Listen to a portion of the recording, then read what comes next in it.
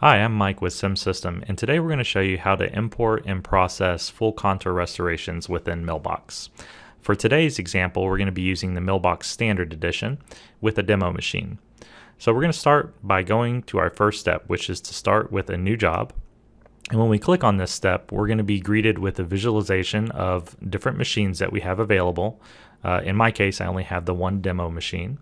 But if I did have multiple machines, they would show up right here in this top list. I do additionally have this little icon here, which is the toolset icon or the tool package. And what this allows me to do is switch between different tool manufacturers or tool geometries. For example, I might have a specific manufacturer of tools that I use on a daily basis, but for large, tall anterior cases, I may need to switch to a different tool manufacturer that has tools with longer reach. This is one of the flexibilities afforded within this tool, and it's going to be dependent upon how your reseller has configured your version. So make sure to consult with them on which tool package you need to be using. So for this example, I'm going to start with zirconia. And we have two different types of fixtures available to us. In this case, it's either the disc type or the pin block type. And this is going to vary going from one material to the next. As you can see, PMMA, wax, those both use disc only.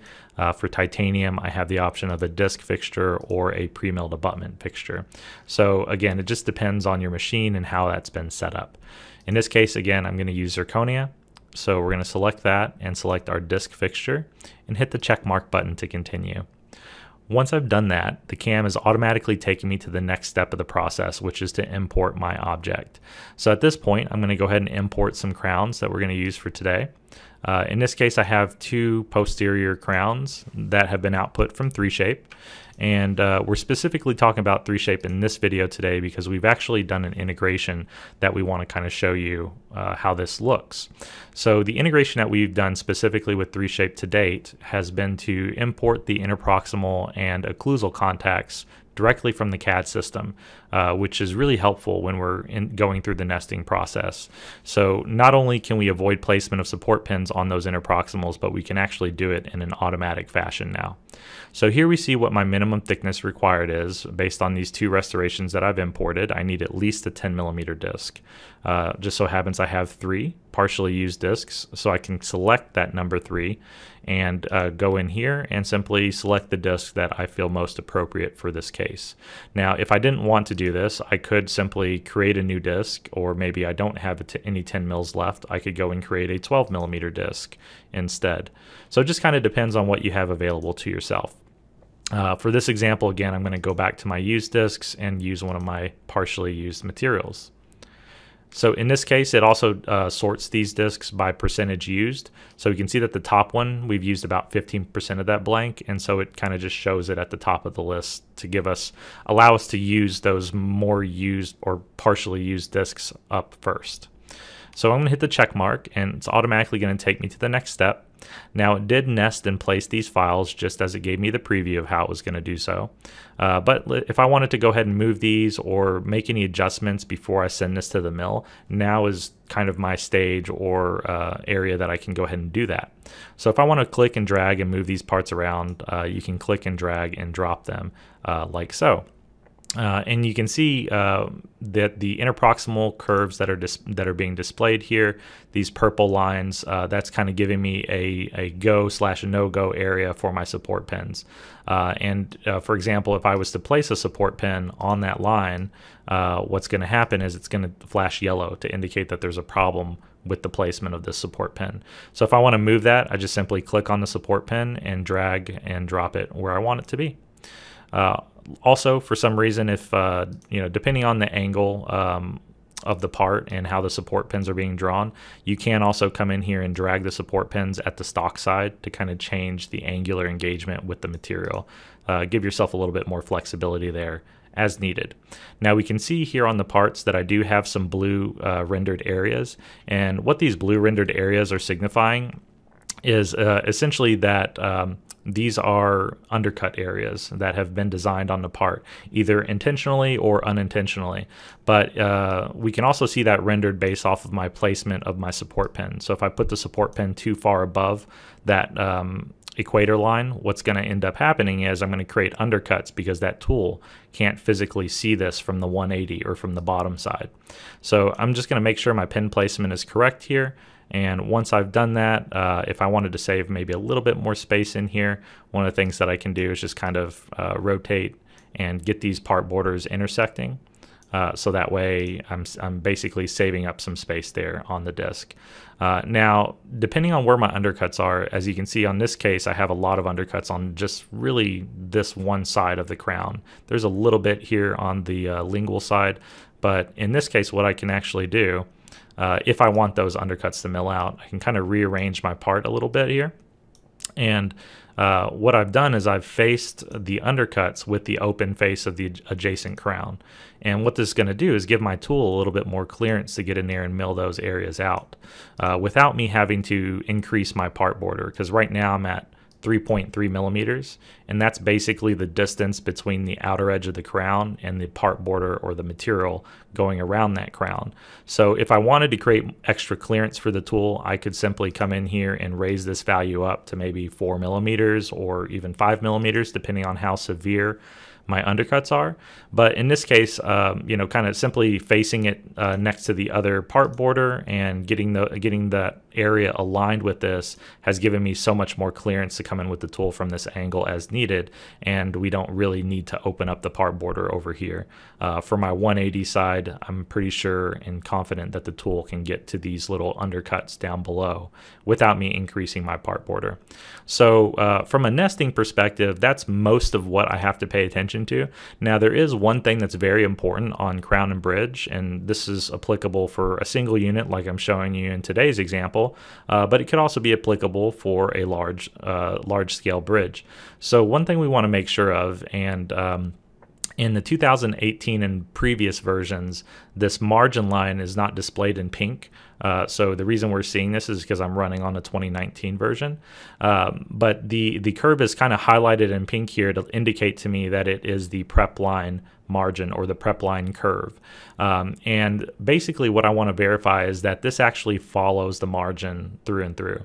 Now, in this particular example, one of the benefits of having the additional CAD data from 3Shape, or we also accept the CAD data from ExoCAD, is having the additional margin line data from the CAD software allows us to mark the margins exactly as they were designed in the actual case.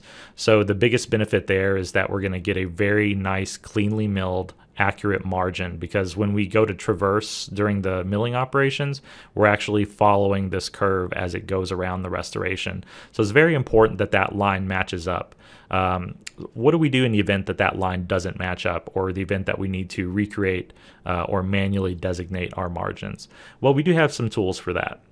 And so what I'm going to do is I'm going to actually go in and, first of all, I'm going to go in and delete those curves just to kind of get rid of them, and we'll kind of simulate the situation of the margins not having been detected during the import process. So we'll kind of see the crown like this. And it's very important to know that we need to fix this or that this is an issue, particularly because if we don't fix this issue, what's going to happen is we may end up with an internal prep area that's not finished out, or maybe it's finished out but there's some undercuts because we didn't mill it out from the proper insertion direction. So what do we do if we don't have that data? Well, we can go here to margin line detection, and this tool works a little bit better than what's automatically detected during import, so it takes its time a little bit more. But we're just going to click close to the margin, and we're going to set what the thickness of the margin was that we designed. In this case, I'm going to leave it default at 0.15 millimeters. And it's going to automatically try to detect where that margin is and designate it around the crown. Now you can see that it's close. It's very close to what we actually designed. It's not quite exactly there, but this is going to be close enough to allow for us to properly mill this part. Now, for some reason or another, if this line did jut off or kind of break off course, what we would want to do is we'd want to make sure that we go in and manually draw our margin lines. Now, this is kind of a last resort. If for some reason your automatic detection is not working and even the automatic tool here is not working, we can go in and manually draw these margin lines. So let me delete this one out first. and then we're going to go in and manually mark or draw our margin lines. So what you do with this is you just simply start by clicking on the margin itself, and it's going to be as detailed as you're clicking here. So I'll kind of breeze over that area so that way we can see how it looks like when we're trying to be accurate versus when we're not. And this process again is more tedious because it is a manual designation. But in some cases where you have a really bad prep or really jagged prep that could be due to either a bad scan or not so ideal scan or just not a good design, you can kind of come in here and manually designate this along the margin. And then once you get close to where you started, you will have an option to kind of click here to close that curve. And again, we're going to set the thickness. In this case, I'm going to do 0.15. Now, in my particular example, again, you can kind of see that I was less detailed in my designation over here. So this is not going to give me an accurate, a very accurate representation of where the margin was.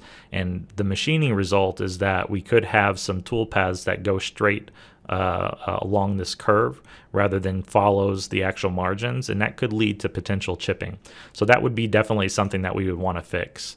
And even if there is a curve presently designated there and I want to just come in and auto detect it, I can do that, and it will automatically get rid of the original set of curves and replace it with the newly detected ones. So we can see here it's not exactly on the margin like this particular part on the left is, but we can see that it's very close, and in this particular case it's close enough to what I'm trying to accomplish. So for crown and bridge, those are the main items that we're looking for, just ensuring that our support pins are properly placed. One thing I can't stress enough is that I see a lot of people grab support pins and just kind of move them from the top view. And the only problem with doing it this way is I can't really tell where I'm placing my support pin relative to this equator line. So I always advise people, if you've got a 3D mouse, use the 3D mouse or just use your right click on your mouse to rotate and come in from a side view. So that way when you're placing your support pins, you don't only see positionally around the part where you're placing it, but you also see in terms of the equator line where you're placing your support pin. And that's going to help alleviate any potential issues where you're placing that support way too high or way too far below that curve, causing an additional undercut to need to be milled out. So once you've gotten everything nested properly and you've got your cases positioned within the disc, at this point we're already on the start mill stage. So we're going to select Save Toolpath. And what this is going to do is pop up a list of options for this particular job. Now in this particular case, I can choose to do undercuts in 3+2 for the external portion, and again this is talking about the external areas, or I can do it in a 5-axis simultaneous or 5-axis continuous toolpath. In this particular example, I'm going to go with just the external undercuts 5-axis simultaneous. It'll take a little bit longer to calculate, but less time to run on the machine. And in this particular example, I do have some detailed anatomy on these cases, so I'm going to use the 0.6 millimeter to come in and define that secondary anatomy. Now I had the option for the 0.3, but these cases I don't believe were designed using a very detailed library, so I don't think it's warranted to use it in this particular example. But once I've made my selections, I'm just going to select the check mark to continue. And basically what I've just done is I've selected the characteristics for how I want this job to be milled out. So and you can change that from one run to the next. So these options are dynamic. Now, let's say that you're always going to use 0.6 or 0.3 millimeter on anatomy for these parts. Well, you do have the option to go in there in your options with your reseller, and they can designate those as default options, or they can change what default options are available or visible even to select. And so the last table that kind of pops up here is our tool table reminder, which kind of lets us know what tools need to go in each slot, slot number on the left and the tool information on the right. And one of the cool new features about the 2019 version is that even though I haven't clicked OK to confirm out of the tools table, you can see in the background that it is processing and it is calculating the file. So that is a nice background batching feature of the CAM software. So this concludes the workflow process for Crown and Bridge.